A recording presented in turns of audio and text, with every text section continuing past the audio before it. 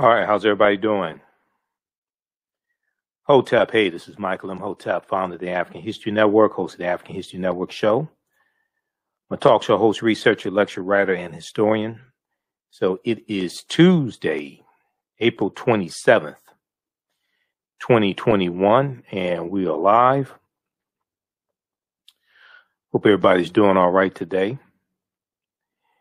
So I wanted to do a preview of a online course that I teach that's starting up Saturday, May 1st, 2021, called Ancient Kemet, the Moors, and the Maafa, Understanding the Transatlantic Slave Trade, what they didn't teach you in school.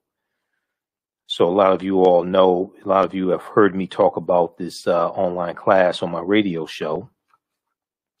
And we deal with thousands of years of history and what led up to the transatlantic slave trade taking place. So I'm going to do a preview right now of the content of the online course. All right. And we'll give you the information so you can register for it also. All right. So everybody share this broadcast on your social media platforms. Invite your friends to tune in as well. So this is a 9-week, 18-hour online course that I teach.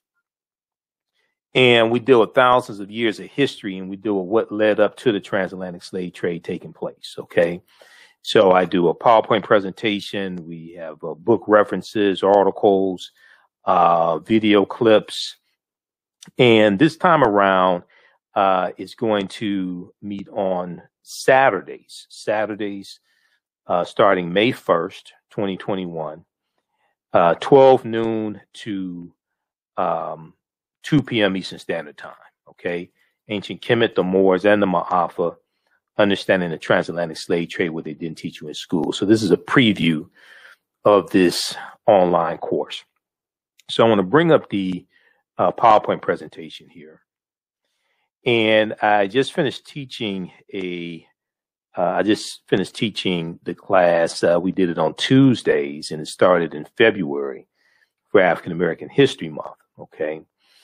And this one here that starts up Saturday, May 1st. This is going to be revised. We're going to have some additional information in this class. Okay.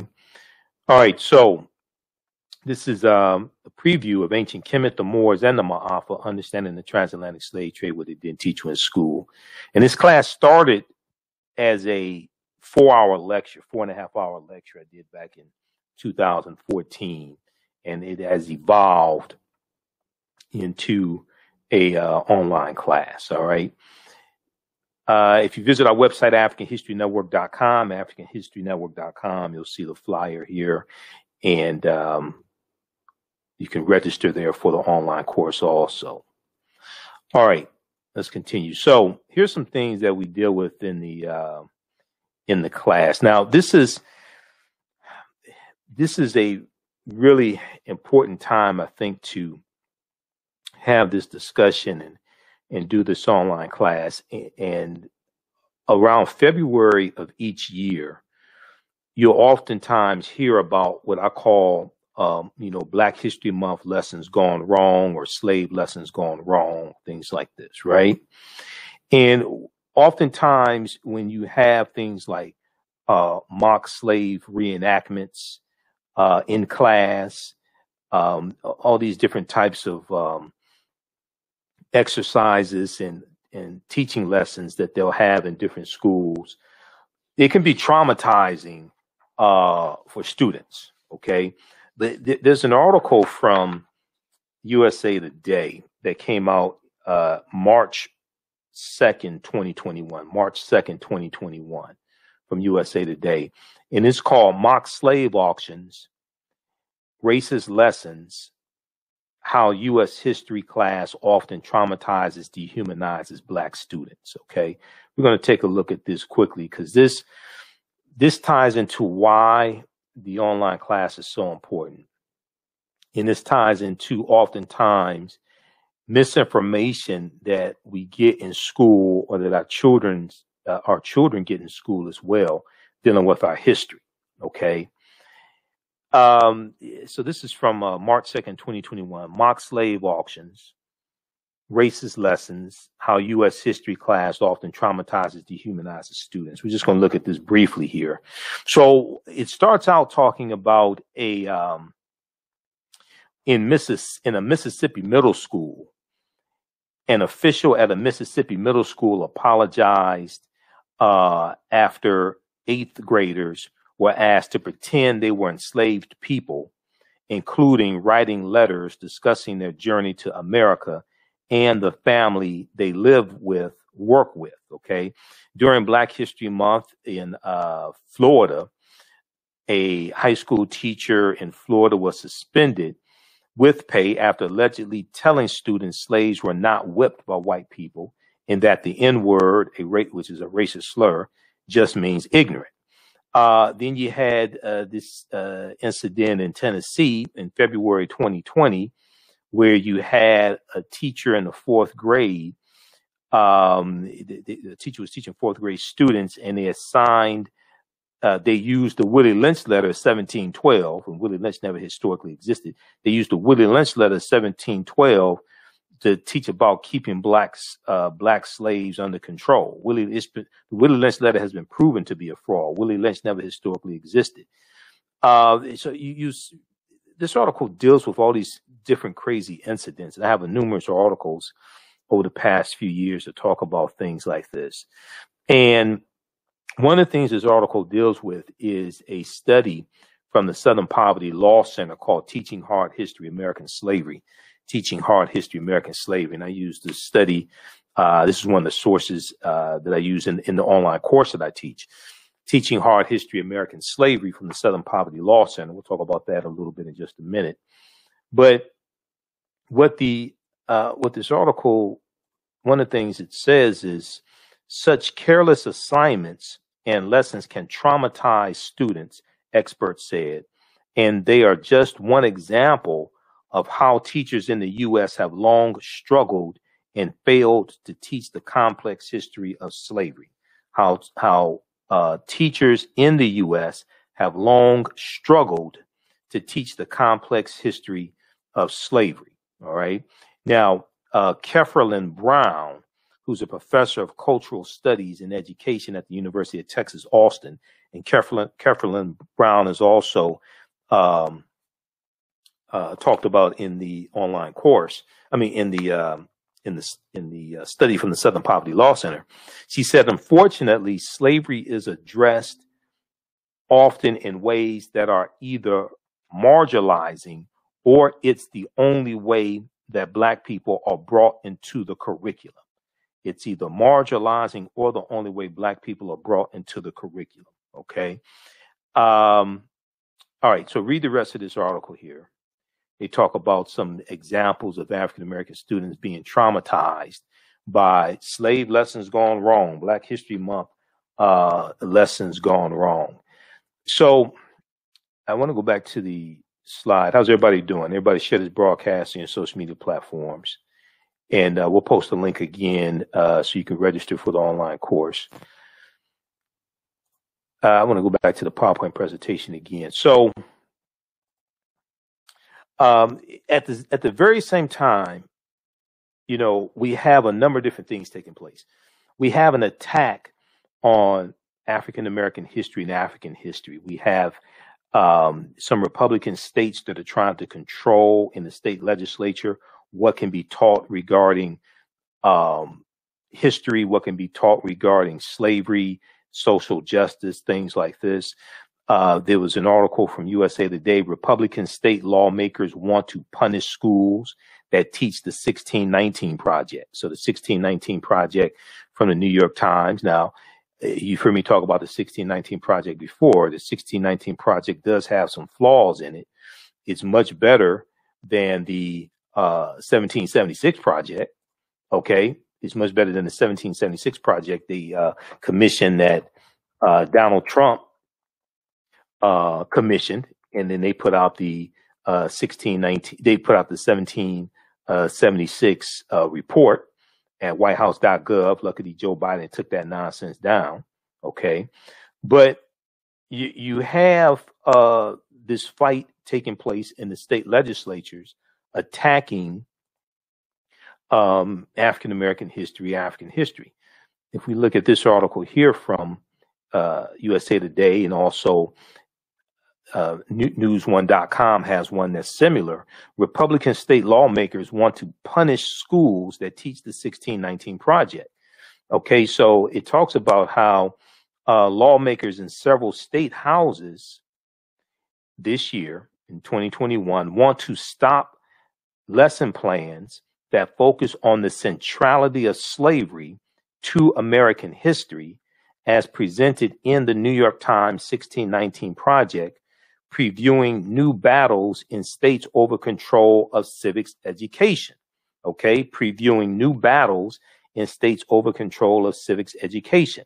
Republican lawmakers in Arkansas, Iowa, Mississippi, Missouri, and South Dakota filed bills in January of 2021. If enacted, these bills would cut funding to K through 12 schools and colleges that provide lessons derived from the award-winning project known as the 1619 Project. The South Dakota bill has since been withdrawn.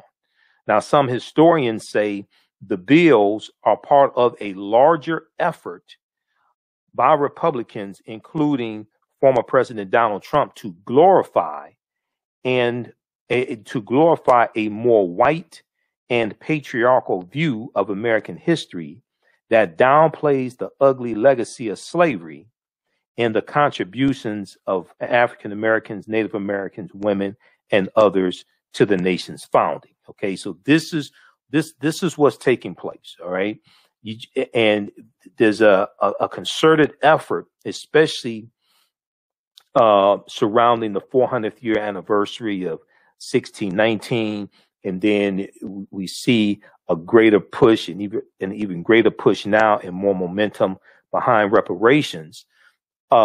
We see a concerted effort to try to suppress teaching this history in school. Okay, so this is what's taking place, and we see Republicans attacking us at the state legislature level.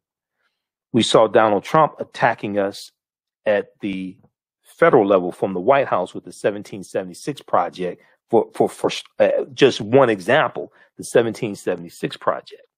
All right, I want to go back to the PowerPoint presentation here.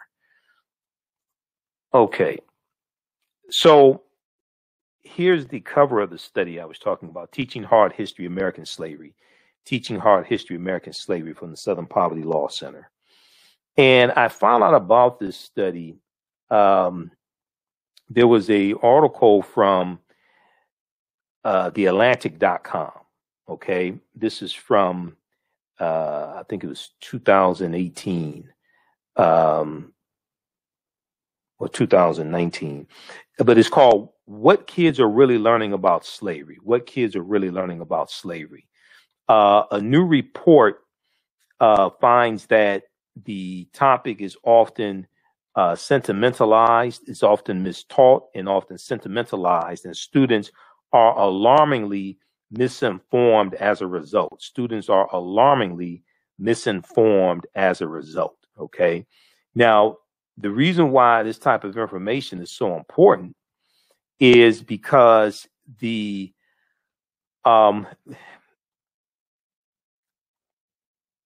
what you understand about a people, okay, what the way you treat a people is largely based upon how you think about a people. How you think about a people is largely based upon what you've been taught about the people.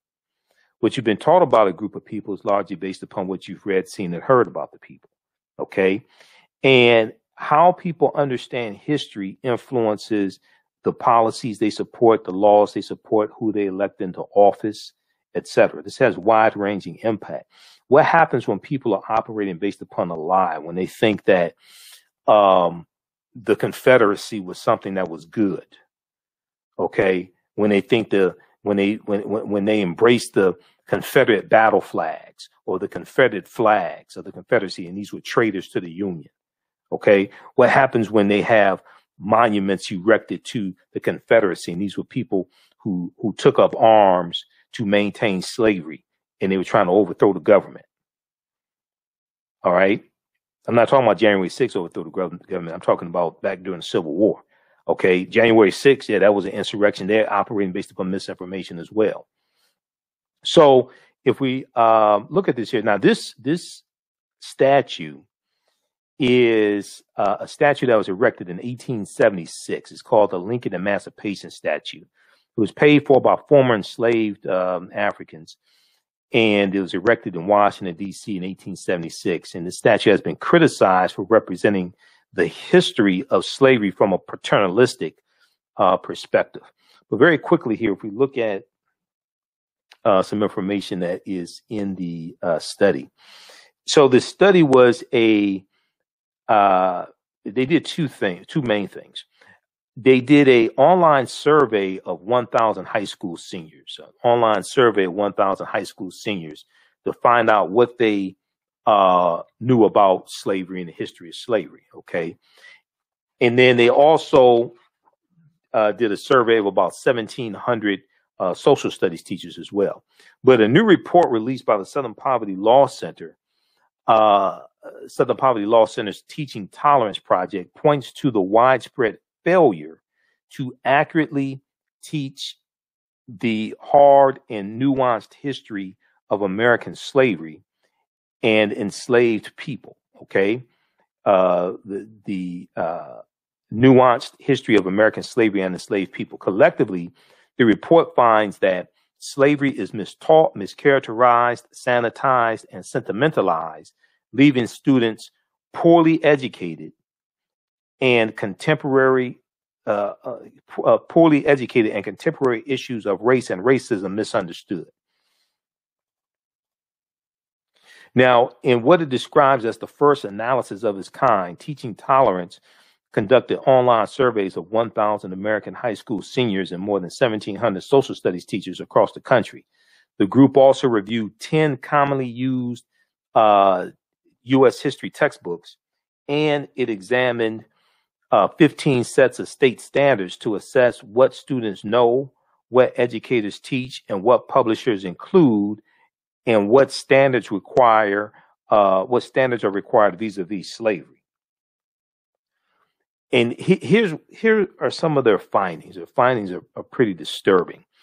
Among 12th graders, they found that only 8% of 12th graders surveyed could identify slavery as the central cause of the Civil War being fought. Only 8% of 12th graders surveyed could identify slavery as the central cause of the Civil War being fought.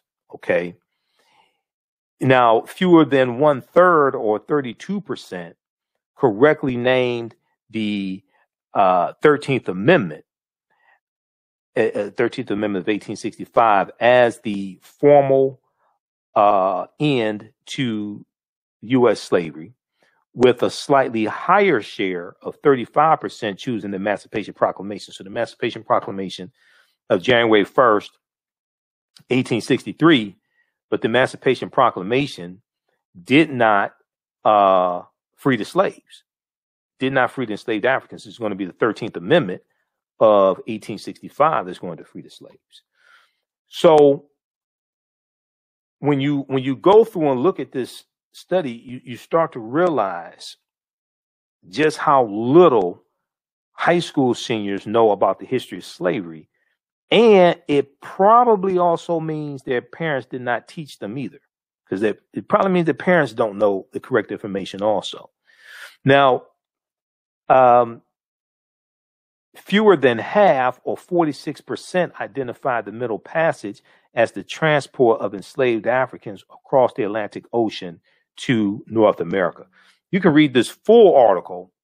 This is from 2018, February 1st, 2018. This was the beginning of African American History Month. What kids are really learning about slavery? And this deals with the study from the Southern Poverty Law Center called Teaching Hard History American Slavery. Now, when we go through and I read I've read a number of different studies over the years that talk about the benefits of our children learning their history, and the children and teenagers grow up to be adults as well. Uh, there was a study a few years ago that talked about the positive feelings about blackness improve the academic performance of black girls. New studies find that positive feelings about blackness improve academic performance for black girls. This was an article from the root.com. It talked about this study conducted by Professor Sharita Butler Barnes at Washington University in St. Louis. Believing that black is beautiful. Believing that black is beautiful, an important mantra of self-acceptance and self-love, could pay major dividends in school. An article in the Journal of Blacks in Higher Education focuses on a new study from Professor Sharita Butler Barnes at Washington University in St. Louis, which finds that young black women with strong racial identity are more likely to be academically engaged, curious, and persistent. More likely to be academically engaged, curious, and persistent. The survey looked at 733 African-American middle and high school girls in 3 socioeconomic school districts, according to the Journal of Blacks in Higher Education. Now, the study is called Promoting Resilience Among African-American Girls, Racial Identity as a Protective Factor. And it was published on the Child Development Journal website. And the study found that feeling positive about being black, along with feeling supported by their schools, correlated with the girls' greater academic motivation. Okay, feeling supported, feeling positive about being black, along with feeling supported by their schools, correlated with the girls' greater academic motivation. Researchers also found that feeling good about your racial identity could act as a buffer for students in hostile or negative academic environments. Okay, so check out this article from the root.com. New studies find that positive feelings about blackness improve academic performance for black girls. They went on to say persons of color who have an unhealthy racial identity beliefs tend to perform lower in school and have more symptoms of depression. We found that feeling positive about being black and feeling support and belonging at school may be especially important for African-American girls, classroom engagement, and curiosity. Feeling connected to the school may also work together with racial identity attitudes to improve academic outcomes. All right, so if we look at some of the things that we cover in this 9-week online course that I teach, called Ancient Kemet, the Moors, and the Maafa, Understanding the Transatlantic Slave Trade, what they didn't teach you in school. Once again, it's a PowerPoint presentation. These are some of the slides. You're going to see some of the slides I use in the class. We have book references, articles. There's about 50 articles that I reference. It's going to be about 60 now because I'm going to reference some new archaeological discoveries that had just happened in like the last month or so. But we deal with things like, what was the transatlantic slave trade? What were some of the events that led up to the transatlantic slave trade starting? Because I try to deal with all these historical events, try to deal with it chronologically and take you throughout history. Okay, deal with thousands of years of history and take you to what leads up to the transatlantic slave trade taking place, so we can understand cause and effect. What were some of the events that led up to the transatlantic slave trade starting? What role did Christopher Columbus play? Columbus is crucial, essential to the spread of slavery. Okay, Columbus and his 4 voyages starting August 3rd, 1492, when he set sail on the Nina, the Pinta, and the Santa Maria. We know the lands that Columbus is conquering, like Haiti and Puerto Rico and Honduras and Panama, the Bahamas. They're setting up plantations. He's conquering on behalf of the Spanish crown. They're setting up plantations. They are enslaving the native people, decimating the population of native people, extracting gold and silver and different things like this, mineral wealth from the various lands that they're conquering, and setting up plantations, especially sugarcane plantations. Okay, so Columbus is crucial for the spread of racism and slavery and capitalism and the exploitation of indigenous people. So we deal with Christopher Columbus and what led up to Columbus setting sail also in 1492. And that gets into the 800-year occupation of Europe by the Africans known as the Moors. When did Africans first come to the U.S. As slaves? Okay, as enslaved Africans. Did Africans sell themselves into slavery? When were African people in America before the transatlantic slave trade? Which is extremely important. And one of the problems is that oftentimes when we deal with this history, we start like, sometimes people think they're starting at the beginning. They're starting like the mid 15th century. And they'll start like at what they think is the beginning of the transatlantic slave trade. So they'll start in 1441 with the Portuguese going into what today is Mauritania. But you have to understand hundreds of years of history that leads up to this taking place. Okay. And the Europeans were dealing with the African Moors and fighting against the Moors for hundreds of years leading up to 1441. They didn't just, that the mid 15th century was not when Europeans first came in contact with African people. No, the Moors had going to the Iberian Peninsula today known as Spain and Portugal in 711 AD. They're taking teachings from ancient Kemet, ancient Egypt into Europe. These teachings are going to bring the Europeans out of the Dark Ages, and it's going to save Europe. And it's going to save Europe to our detriment. Because everything that we taught the Europeans came back to kick us in the behind. And one of the sources I use in the class is the book by Dr. David Imhotep, The First Americans Were Africans, Documented Evidence. He's a friend of mine. I've interviewed him a number of times. The First Americans Were Africans, Documented Evidence. Because what a lot of people don't know, and this is one of the problems with the whole 1619 story, when people think that African people first came to this land, August 20th, 1619, even though August 20th, 1619 did happen, and we just talked about that on a show a couple of days ago. Even though 1619 did happen, and it's important to understand that history, African people were in this land we call the United States of America going back tens of thousands of years ago. Okay, these were the Khoisan, and the Khoisan come from southern Africa and have the oldest DNA on the planet. They're the ancestors to the Ainu and the Twa. They go all around the world, and they come to this land. Okay, we did not first come here conquered by Europeans, shackled in chains. And this is one of the problems with the way the history is taught. We teach our children that we first came to this land conquered by Europeans and shackled in chains. Even though the transatlantic slave trade did happen, I'm not saying it did not happen. I'm saying we have to understand like 50,000 years before it happened and understand that history. Okay, so we deal with the 800-year occupation of Europe by the Africans known as the Moors, shocking archaeological discoveries that are causing experts to rethink everything.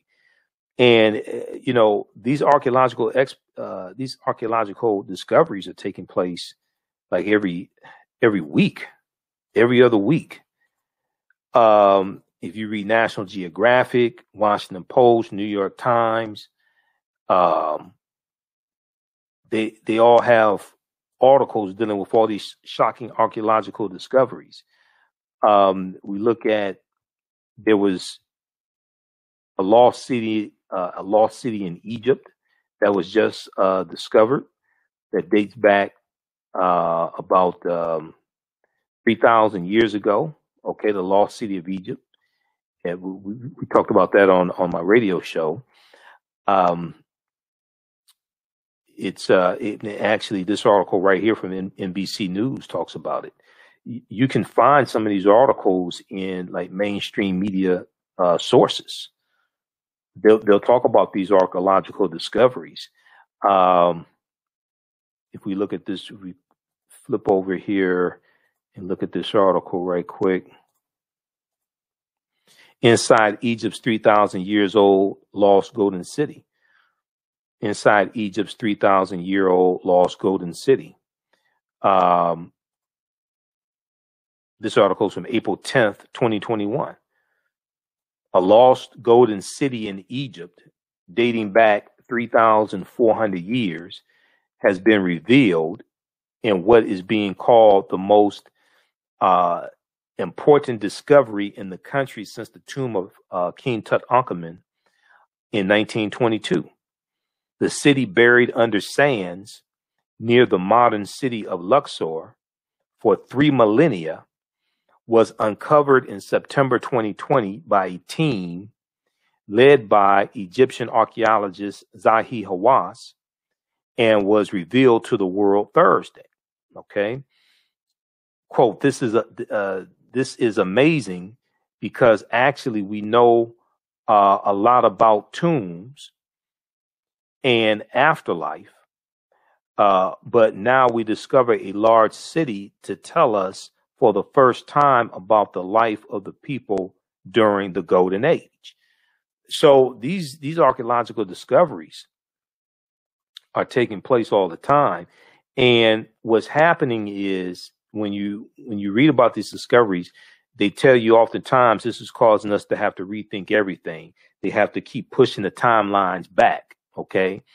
Juvenile had a song back in like 1998, 99, back that thing up.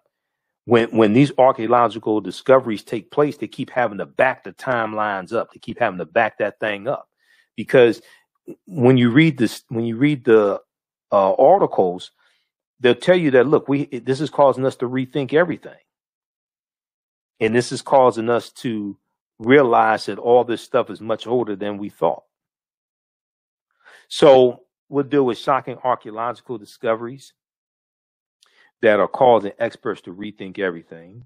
Insurance companies that took out insurance policies on not just slave ships, okay, but also enslaved Africans on the plantations as well. Okay, they took out insurance policies on enslaved Africans on the plantations also. We'll deal with Freemasonry, America, and the founding fathers. All right, because the foundation of Freemasonry are the teachings coming out of ancient Kemet, ancient Egypt, like the lodges out of ancient Kemet. All right, and this is going to form the foundation of the teachings of Freemasonry.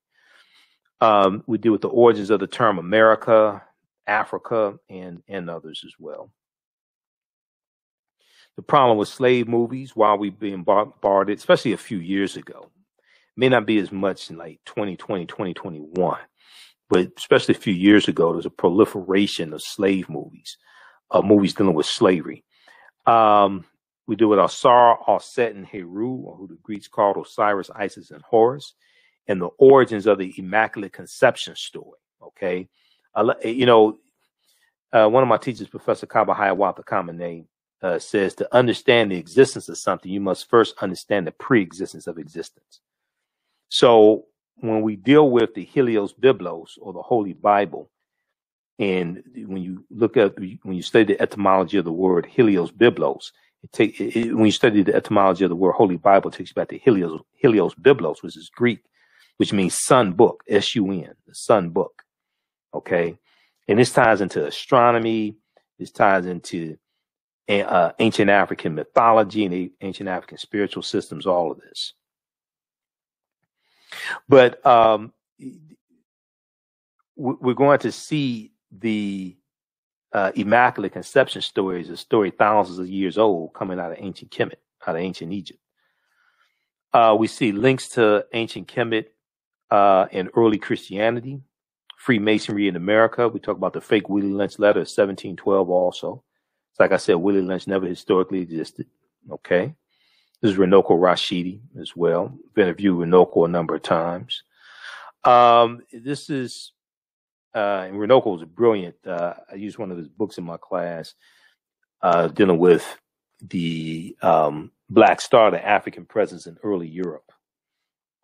Black Star, the African presence in early Europe. I use that in the class. Where's that book?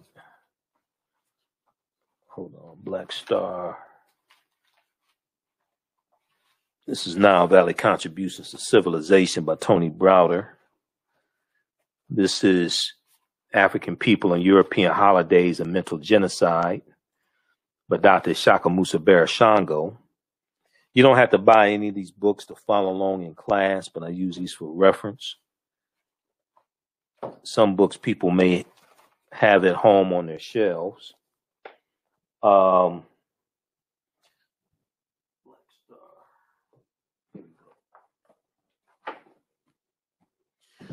Yeah, Black Star, the African Presence in Early Europe by Runoko Rashidi. Also, this deals a lot with the history of the Moors. Also, Golden Age of the Moor, edited by Dr. Ivan Van Sertima. It's another book we use in the class, okay? These are deep, deep books. All right, now, this is Dr. David Imhotep. I've interviewed him a number of times. He's a friend of mine. He wrote the book, The First Americans Were Africans, Documented Evidence. His new book should be out very soon. He's trying to get the footnotes done. I just talked to him 2 weeks ago. This is the book here. This book deals with the African presence in the Americas, in South America, going back at least 56,000 years ago. And in this land we call the United States of America, going back at least 51,700 years ago. Okay. The first Americans were Africans, documented evidence. So his book is backed up by 713 footnotes that thoroughly document an African presence in North, Central, and South America.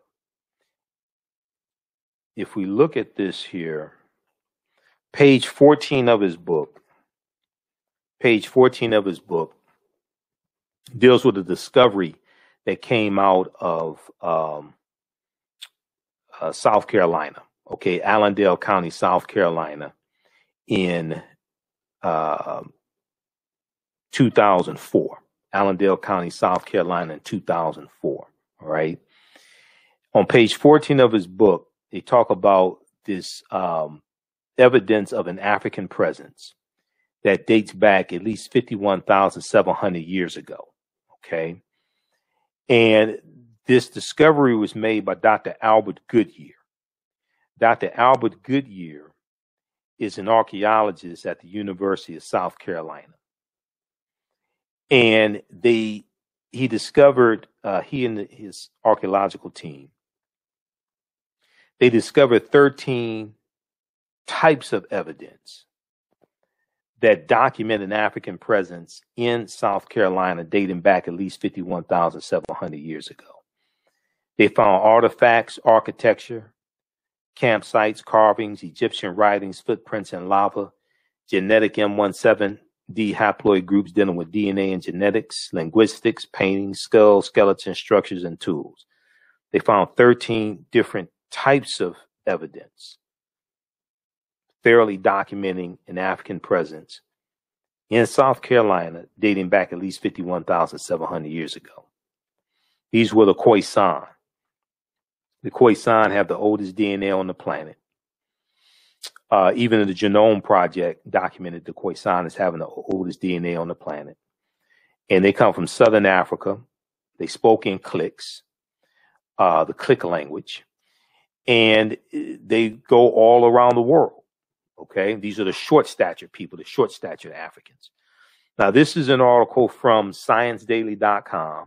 ScienceDaily.com is a scientific website. They have scientific discoveries there. This is an article from November 8th, 2004. November 8th, 2004. This is 17 years ago. The name of this article is New Evidence Puts Man in North America 50,000 Years Ago. New evidence puts man in North America 50,000 years ago. Now, you can go read this article. See, you don't have to believe a word that I say. Proper documentation ends all conversation. You don't have to believe a word that I say. Okay? I give you these sources. You can research this for yourself. You don't have to believe me. When you read this article, this is a summary of what the article says. This is not my summary. This is the summary from ScienceDaily.com. Now, this is a picture of Dr. Albert Goodyear. Dr. Albert Goodyear is a white man. And in the online class, I'm going to deal with a number of different archaeological discoveries that have happened over the past few years that are just totally mind-blowing, and show how all this stuff is much older than what we've been taught. This is why, you know, this whole thing with 1619, you know, it did happen in Virginia. That did happen. Those 20 and odd Africans on the White Lion English pirate ship, because it wasn't even a slave ship. That was a pirate ship. Those Africans were originally from Angola, and they were on a Portuguese slave ship called the San Juan Batista. And the San Juan Batista gets hijacked by English pirates around Veracruz, Mexico, and about 50 Africans, between 50 to 60 Africans, are put on two English pirate ships called the White Lion and the Treasurer. The White Lion and the Treasurer are going to come into Point Comfort in Virginia. The White Lion comes in first, and is about 20 and odd Africans on the White Lion English pirate ship that are going to be exchanged for food and water and supplies, you know, August 20th, 1619. But there were Africans in this land tens of thousands of years before that. And the Spanish were taking Africans into the territory we call South Carolina and Georgia in 1526. That's 93 years before 1619. So this is why we have to understand the chronology and understand that this was our land stolen from us also. Okay? African people were in this land we call the United States of America even before Native Americans came into existence. So when we look at this article, it says, the summary says, radiocarbon tests of carbonized plant remains where artifacts were unearthed last May along the Savannah River in Allendale County by University of South Carolina archaeologist Dr. Albert Goodyear indicates that the sediments containing these artifacts are at least 50,000 years old, meaning that humans inhabited North America long before the last ice age. Okay. Well, who were these humans? 50,000 years ago, that's before Native Americans come into existence. These were African people. And when you study African people, you're going to see that you'll see all the different species of African people. Australopithecus afarensis, which is Lucy or Dinknesh, dates back about 3.2 million years ago. Homo erectus, Homo habilis, all the different species of humans, you're going to see African people, all those different species. One thing Dr. David Imhotep told me is that he said, when it comes to Native Americans, you won't find remains of Native Americans older than Homo sapiens, than modern man. But for African people, you're gonna see there were all those species, okay? Because we were in existence then. All right, let's continue here. This is a discovery here. There's a video clip of interview that Dr. David Imhotep did with WKRP in Cincinnati, Channel 5. And he talks about this discovery here out of on the Greek island of Crete. This is an article from the New York Times from February 2010. On Crete, new evidence of very ancient mariners. On Crete, new evidence of very ancient mariners. This is from the New York Times. Here's a synopsis of what this article says about this archaeological discovery. It talks about how stone tools found on the Greek island of Crete over the course of 2 summers, archaeologists say are at least 130,000 years old, which is considered strong evidence for the earliest known seafaring in the Mediterranean and calls for rethinking the maritime capabilities of pre-human cultures.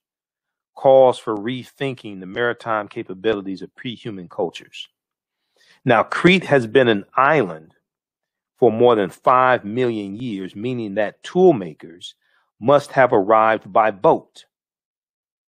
So this seems to push the history of Mediterranean voyaging back more than 100,000 years, specialists in Stone Age archaeology say. So they're saying, wait a second, we thought that seafaring in the Mediterranean only dated back about 12,000 years or so. Okay. So this seems, but this discovery seems to push back seafaring in the Mediterranean 100,000 years ago.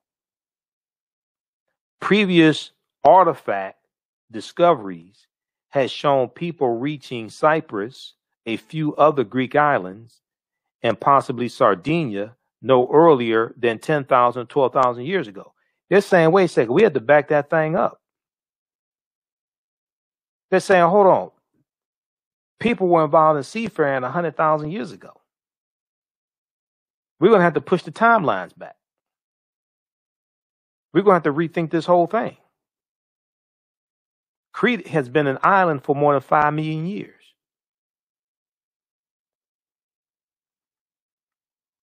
Read this article from the New York Times. On Crete, new evidence of very ancient mariners. This article is 14 years old. I mean, let's just say 11 years old. This article is 11 years old. So we'll deal with, a number of different archaeological discoveries to try to, because what I have to do, I want to lay a foundation for us to be able to build upon. Okay. We want to lay a historical foundation for us to be able to build upon and go through our history and see how these archaeological discoveries tie into history and cause us to have to rethink history. This is before we can deal with the transatlantic slave trade. We have to deal with thousands of years of history. Okay. There was one discovery in Egypt back, it may be about 8 to 10 years ago. They found 17 pyramids buried underneath Egypt. Okay. They found 17 pyramids buried underneath Egypt. And we can look at this one here. This is NBC News once again. I have numerous sources, but we'll just look at NBC News just for, because it's the one I get my hands on the first. They used it's a satellite that's something like about 450 miles above Earth or something. It uses infrared technology to see underground. Okay, let's look at this article here. 17 lost pyramids discovered in Egypt by space scientists. 17 lost pyramids are believed to have been found in Egypt by a team of space archaeologists from Alabama, according to a report. I've been to Alabama. I mean, going to Alabama, you may think you're on another planet, but I mean, This is from May 25th, 2011. Okay. May 25th, 2011. 17 lost pyramids are believed to have been found in Egypt by a team of space archaeologists from Alabama, according to a report. Sarah Parkak and her team at NASA-sponsored laboratory, at a NASA-sponsored laboratory at the University of Alabama at Birmingham made the discoveries using a satellite survey and also found more than 1,000 tombs and 3,000 ancient settlements in infrared images that show up buildings underground, BBC News reports. The BBC said that 2 of the suspected pyramids have been confirmed by initial excavations. Now, I remember I talked about this on my show when this discovery was made. This is 2011. This is 10 years ago. Okay. But what happens is it's a satellite that uses infrared technology to see underground. Okay.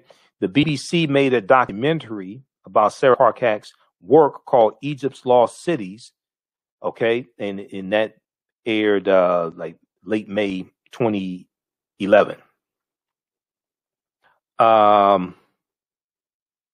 Okay, so they talk about Akhenaten, Zahi Hawass.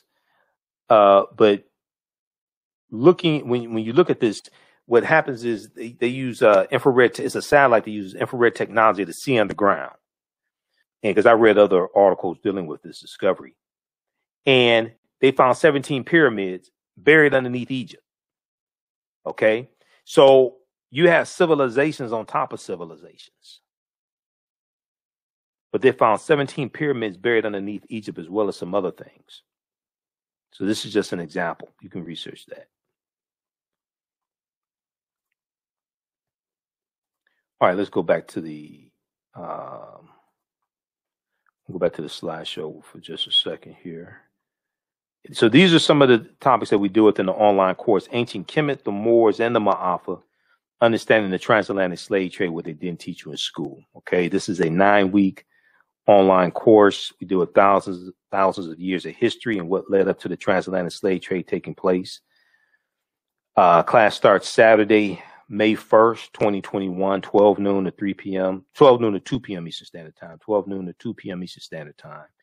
We're going to post a link here. You can register for the online course.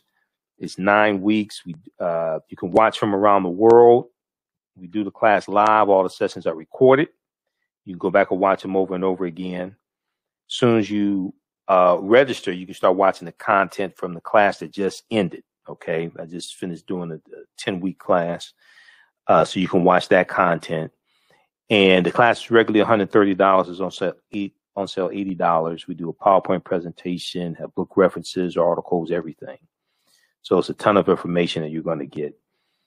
Let's go back to this here. And then also you can visit our website, AfricanHistoryNetwork.com, AfricanHistoryNetwork.com. We have the information at our website, AfricanHistoryNetwork.com also. Okay.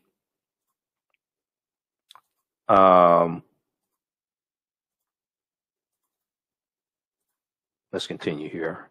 So another thing that we talk about is the Druids, okay?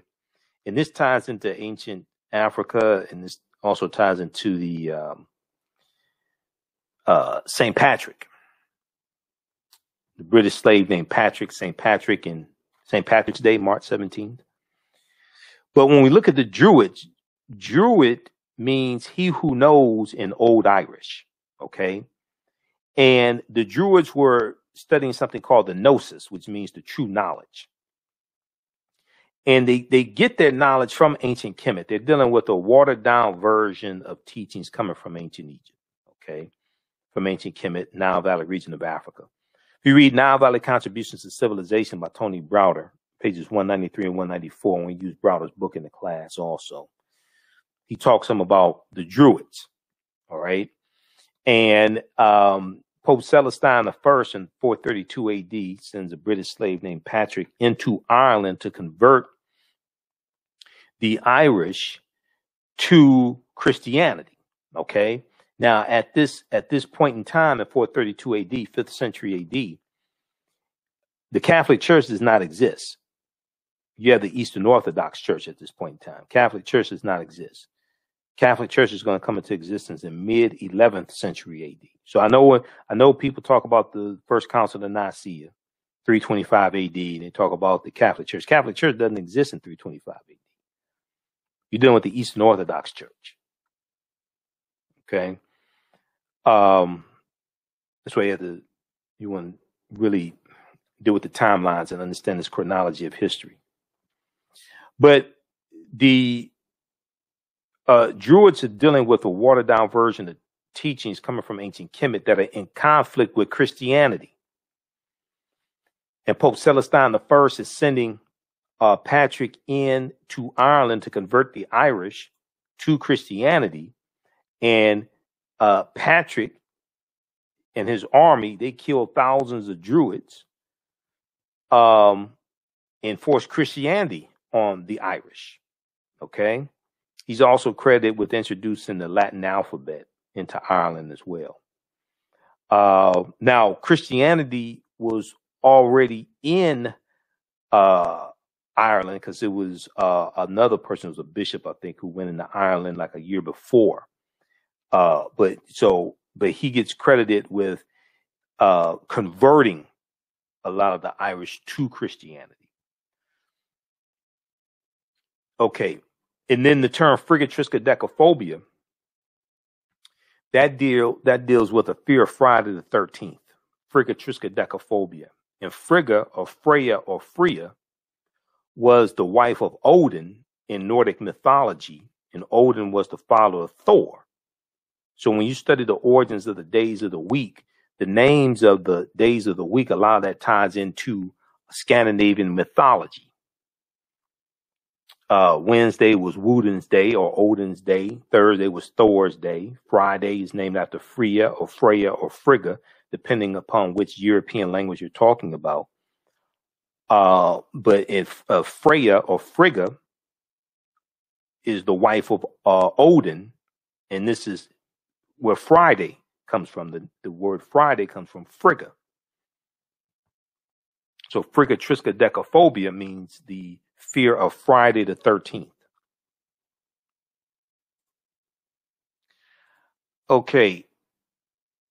So like this discovery here, this deals with the lost city, another lost city of Egypt that was swallowed into the sea around 12,000 years ago. This is an article from news.yahoo.com.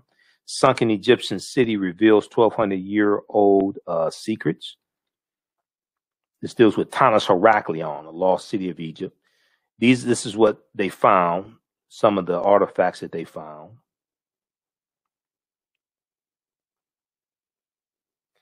This deals with the 3,000-year-old lost city of Egypt that was just discovered, lost golden city.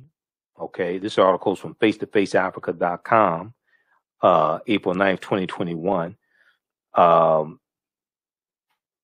They look at the 3,000-year-old lost golden city that has just been discovered in Egypt. Okay, so we'll deal with archaeological discoveries. And then we'll look at, when we talk about the transatlantic slave trade, there are four main things that I talk about. We look at the human capital taken out of Africa, but it was more than just human capital that was taken out of Africa. There was also the Africans had intellectual capital. Okay, we were physicians, we were doctors, we were lawyers, we were teachers, we were working with agriculture, we're working with animals. We're blacksmiths, we're working in the skilled trades. We have all different types of skill sets. We're engineers. And this intellectual capital is going to create a massive brain drain on Africa as well. And is going to benefit the quote unquote new world that they're being taken to. We talk about the natural resources, mineral wealth extracted out of Africa, and also the technology taken out of Africa as well. the ways of doing things, the technology taken out of Africa also. This is Dr. John Henrik Clarke. Dr. John Henrik Clarke said all history is a current event. Everything that's ever happened continues to happen in some shape, form, or fashion. Dr. Wade Nobles, psychologist, he said, power is the ability to define and shape reality and have other people accept your definition of reality as if it were their own. Power coming from the Latin word potere, meaning to be able. And when we deal with this history, it's important to understand what African people lost or what has been greatly suppressed. It's not just the history, it's African culture. Okay, culture deals with your traditions, your spiritual systems, your art, your music, your dance, your folklore, mythology, cosmology. Cosmology deals with understanding the universe as an orderly system, which comes out of a cultural paradigm. It deals with your language, your educational system. It deals with your cosmology, your cosmogony. You have cosmology and cosmogony. Cosmogony deals with understanding the universe, understanding the origins of the universe from your cultural paradigm also.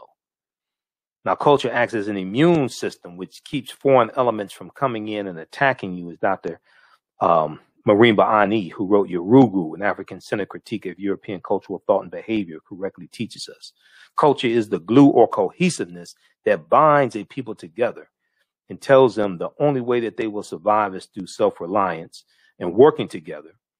And this is why the number one employer of every ethnic group in America are their own people, except for African Americans. Now, this doesn't mean that they don't have government help. They all have help from the government. Okay, politics is the legal distribution of scarce wealth, power, and resources, and the writing of laws, statutes, ordinances, amendments, and treaties, their adoption, interpretation, and enforcement. They all have some type of help from the government.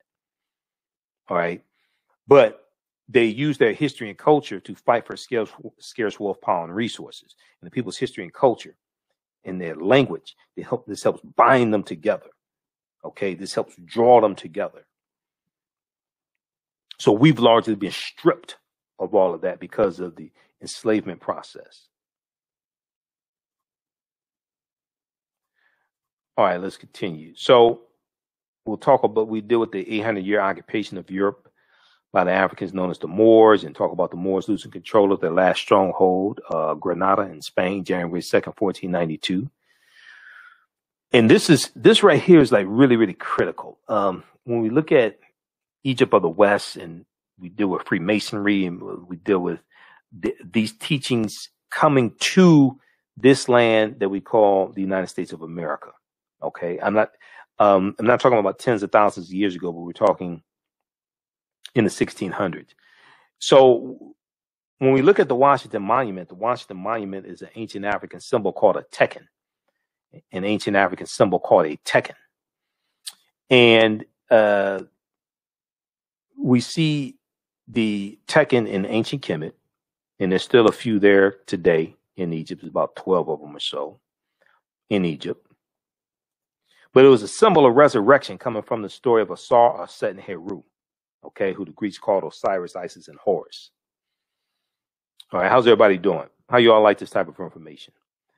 When we look at Freemasonry, okay, and I reference Egypt on the Potomac by Tony Browder. That's another book that we use in the class. Egypt on the Potomac by Tony Browder. And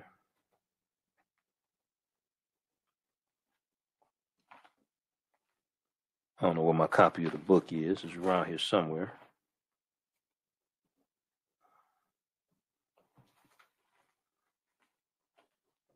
I'm seeing every other book right now.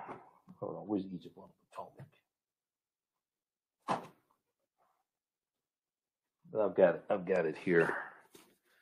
Got now about the contributions to civilization. Oh, here it is right here. Egypt on the Potomac. You got How Europe Underdeveloped Africa by Walter Rodney. Crucial book. Okay, we don't talk about this one in the class. I don't think we're going to talk about this one in the class this time around. There's so much information already to cover. But Egypt on the Potomac by Tony Browder. Okay. So if we look at Freemasonry and we look at pages 18 and 32, the word Mason is derived from the Latin words mass and sun. The Latin words mass and sun. Mason means child of light and expresses the desire to pursue light, which is a metaphor for the sun, okay, which symbolizes knowledge. Okay, so throughout history, light was a metaphor for knowledge, okay, and darkness was a metaphor for ignorance, right? Now, the term child of light or sons and daughters of light was first used to identify students who had identified 42 years of study in the temples of ancient Kemet. Many Masonic temples were modeled after the temples of ancient Kemet, places where light or knowledge was imparted in a series of steps or degrees. So when you go to a institution of higher learning or a liberal arts college and you get your credentials in a series of degrees, okay? Bachelor's degree, associate's degree, bachelor's degree, master's degree, PhD, etc. Okay, this is where this concept comes from. Then when you read, and I just saw the book, okay, by George G.M. Stolen Legacy by George G.M. James, he talks about the seven liberal arts. And he talks about the trivium and the quadrivium, okay? And he talks about the rhetoric and the logic and things like this, the seven liberal arts. All this goes back to the Nile Valley region of Africa. This is where all this comes from. So 50 of the 56 signers of the Declaration of Independence were Freemasons. 13 of the 39 signers of the U.S. Constitution were Freemasons. 4 of the first 5 presidents were Freemasons as well. You read page 18 of Egypt on the Potomac. Browder breaks this down. But they're dealing with a watered-down version, once again, of teachings coming from ancient Kemet. But what happens is the Moors are taking these teachings into Europe. And you're going to have a group that's going to be known as the Knights Templar that are going to be formed in 1118 AD during the Second Crusades. 1118 AD, the Knights Templar. The Knights Templar are studying the teachings from the Moors. These Africans, they're studying these teachings because when the Moors go into Europe, 85, 90% of Europeans are illiterate. And these teachings are going to bring Europe out of the Dark Ages. The next stage that Europe is going to go into the early 1500s is called the Renaissance era. The Renaissance era. And the Renaissance era means it deals with the era of enlightenment. Light. Light. Enlightenment. They're coming out of the Dark Ages. Darkness meaning ignorance. And they're going into the Renaissance age of enlightenment. Light meaning knowledge.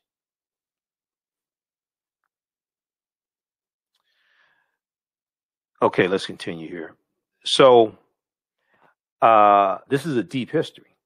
So we go through, take you through this history, deal with this chronologically, leading up to the transatlantic slave trade. So here's a famous statue of, now what I say may go outside the circumference of some people's awareness. Just because you never heard it before, disagree with it, or don't like it does not mean it's not true. It just means you have to do some research to understand what I'm talking about. Okay. So here is the first holy trinity of Asar, Set, and Heru, who the Greeks called Osiris, Isis, and Horus. Even when you look at Notre Dame, a few years ago when the Notre Dame Cathedral caught fire, they were talking about some of the history of Notre Dame, and Browder talks about this in Nile Valley Contributions to Civilization. Okay. But if you research Notre Dame Cathedral, you'll find that Notre Dame was built on the remains of two temples. Okay, one of those temples was dedicated to Isis. Isis is who the Greeks called Auset. So you're going to see this mythology, and you're going to see this history hitting different cultures, different groups of people, different cultures, and influencing different groups of people. So one of the things I like to talk about is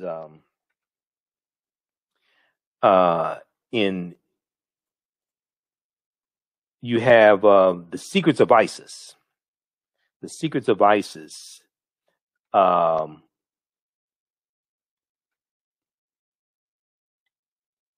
You have the live action show came on Saturday morning called The Secrets of ISIS. And The Secrets of ISIS was the superhero ISIS from DC Comics. And when you watch the show, and I saw it a few years ago on Hulu, when you watch the show, it talked about how ISIS got her powers from ancient Egypt. And they talk about the daughters of Hathor and all this stuff. You watch the beginning of it, man. They talk about all this ancient Egyptian stuff in the TV show.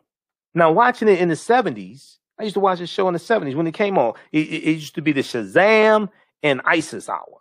The Shazam and ISIS hour on Saturday mornings, CBS, 11 a.m. Eastern Standard Time. The Shazam and ISIS hour. I still have comic books from like the 70s that in the comic books they would advertise all these shows for Saturday morning. This before we didn't have the comedy. We didn't have like the cartoon channel, all that stuff. We didn't have that. Okay, so Saturday morning, that's when all the cartoons came on. Okay, and all the new cartoons, the Super Friends, and all the cartoons that we watched back then, Mighty Mouse or whatever the hell it was, right? So the Shazam and ISIS hour was a live action show. And they had this white woman whose name who was ISIS, and she had all these superpowers. But at the time, we didn't know that she was a copy of an African woman out of ancient Kemetic mythology. This is where they were getting it from. And we're sitting there mesmerized, and they got this,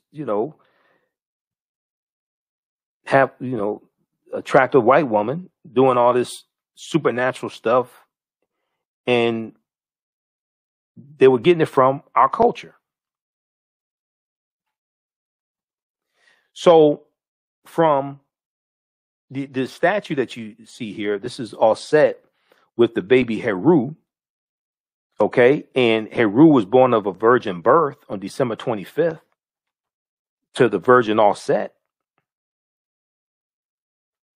And from the story of Asar, Auset, and Heru, you get the Black Madonna and Child, which Europeans are worshiping for hundreds of years throughout Europe.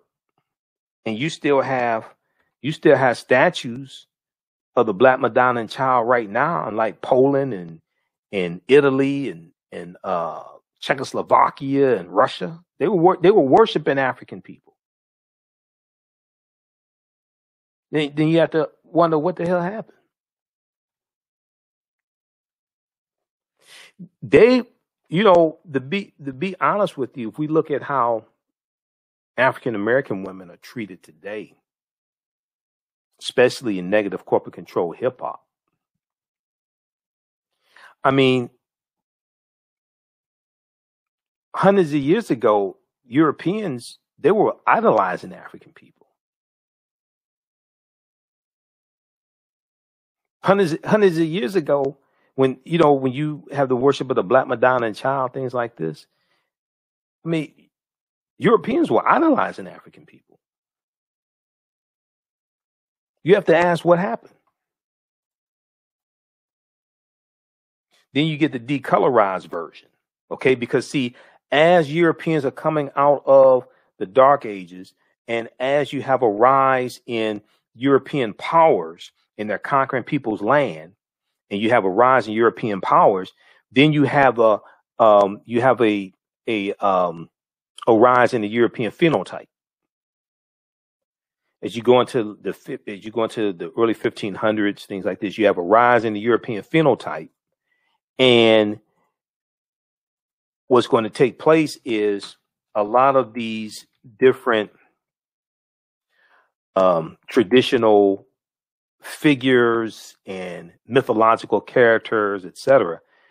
A lot of these are going to be reinterpreted as European figures. So Hercules was African. Hercules gets reinterpreted as European. You had the Black Madonna and Child. Okay. And this gets reinterpreted as European.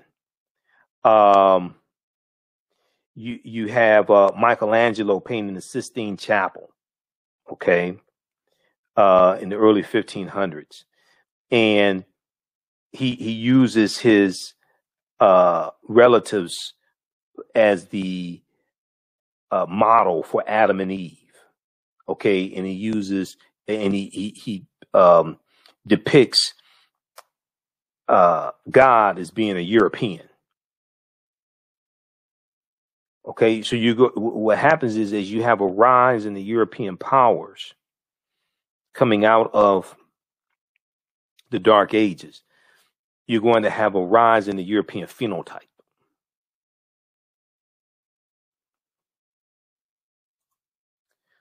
Okay, so let's continue. So we're going to wrap this up. So we do a why December 25th. Why Christmas is celebrated on December 25th? Because nowhere, now this may go outside the circumference of some people's awareness. Just because you never heard it before or disagree with it does not mean it's not true. Just means you have to do some research to understand what I'm talking about. Nowhere in the biblical text does it mention the celebration of Christmas. Nowhere in the biblical text does it mention that Jesus the Christ was born on December 25th. And also the letter J wasn't created till the year 1630 AD. So when you look up the word Jesus in the dictionary, it takes you back to Yeshua, which is Hebrew, because the letter J is derived from the letter I, and the letter J didn't exist in first, second century AD. The letter J didn't exist. But and also the celebration of Christmas didn't exist either. The word Christmas, that comes into existence in about mid 11th century AD also.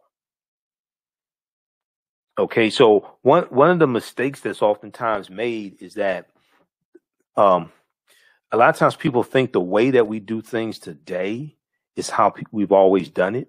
Even when you study Christianity, right? Early Christianity looked a lot like traditional African spiritual systems. Early Christianity is different. It was a lot different than the way people celebrate Christianity today, because the way people celebrate Christianity today, a lot of that is shaped by those 21 ecumenical councils held between 325 AD to 1870. The first Council of Nicaea, Council of Chalcedon, Council of Constantinople, Council of Ephesus, things like this. And they're going to shape what people believe, how they practice Christianity. They're going to shape what's the books taken out of the Bible, the books left in the Bible. Okay, so that's going to evolve over a course of hundreds of years.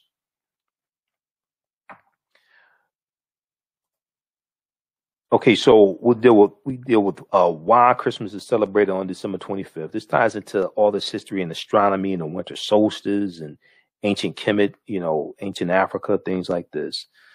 So we do a ton of history in this class. All right.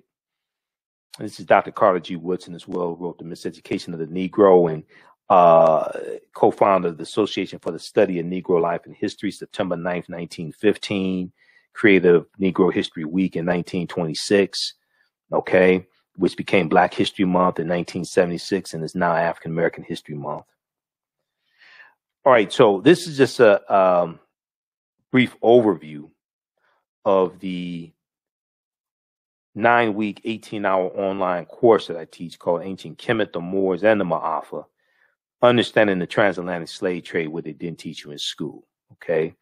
We know that Dr. Francis Cress Wilson and Neely Fuller correctly taught us, if you do not understand European white supremacy and racism, what it is and how it works, everything else that you think that you understand will totally confuse you.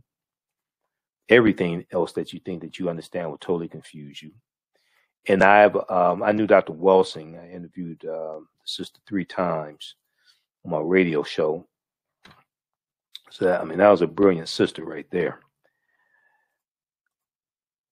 And then here's a famous book, The ISIS Papers, The Keys to the Colors. One of my teachers, Dr. Leonard Jeffries, and my other teacher, Professor James Small. Okay, they're good friends. But Dr. J and Professor James Small, when they teach, they talk about the pyramid principle.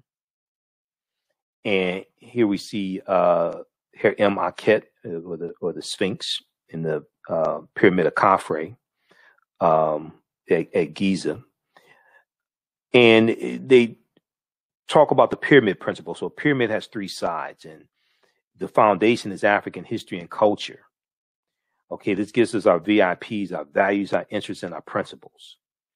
African history and culture gives us our VIPs, our values, our interests, and our principles. This gives us a cultural paradigm that we see reality through. And our values, our interests, and our principles, this influences 2 sides of the pyramid, economic empowerment and political empowerment. Okay? So this is why this information is so important. This influences our economic empowerment, how we engage in economics, and influences our political empowerment and our understanding of politics. And understanding that politics is the legal distribution of scarce wealth, power, and resources, and the writing of laws, statutes, ordinances, amendments, and treaties, their adoption, interpretation, and enforcement. We have to have a synthesis of all 3 of these. It's not just African history and culture. It's understanding the economic empowerment, especially the concept of the cooperatives and cooperative economics. Okay, so we have to have a synthesis of all 3 of these. And Dr. Leonard Jeffries correctly teaches us whoever controls the images controls your self-esteem, your self-respect, and self-development. Whoever controls the history controls the vision.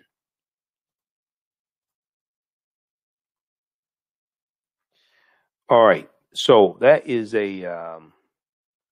that's just a brief overview of some of the information that we cover in the online course that I teach called Ancient Kemet, the Moors, and the Maafa, Understanding the Transatlantic Slave Trade, what they didn't teach you in school. Okay, so this is a 9-week, 18-hour online course that I teach. We do the class live. It's going to be on Saturdays. It starts May 1st, 2021, 12 noon to 2 p.m. Eastern Standard Time.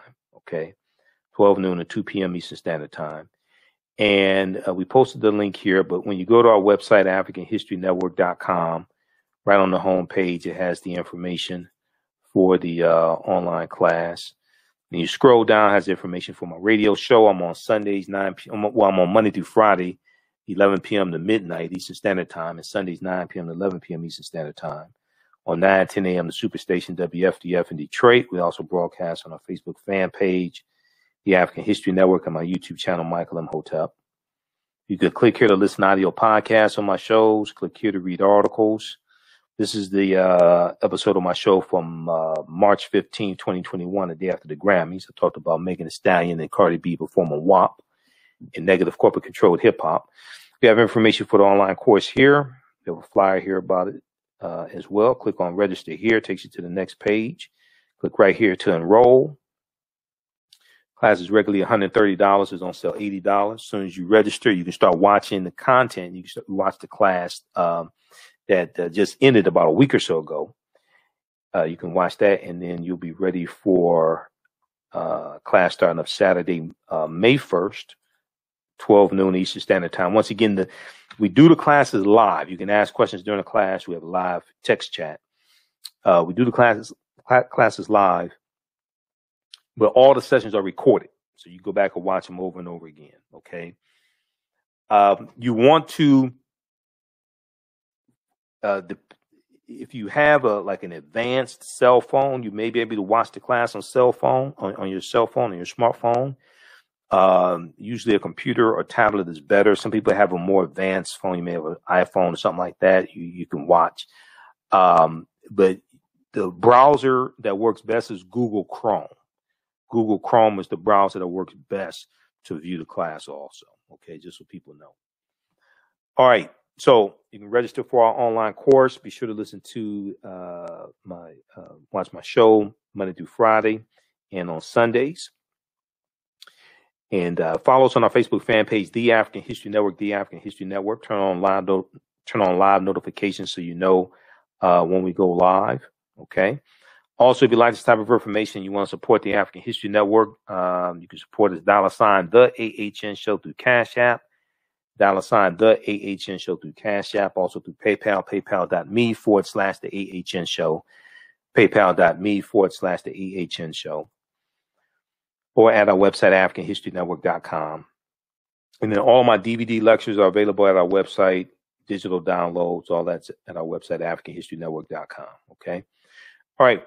Well, look, hopefully you like this type of information. I'm going to get out of here. Remember, right now is correct. Wrong behavior is not over till we win. Wakanda forever.